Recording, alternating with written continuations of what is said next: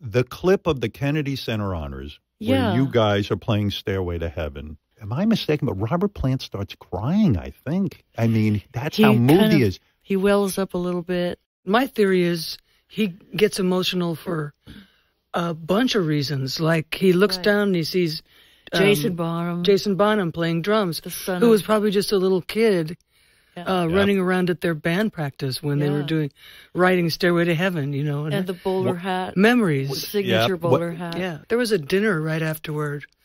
And seated at our table were some members of Zeppelin, Kid Rock, Dave Grohl. Yeah, and it was a pretty cool table, you know. Yeah.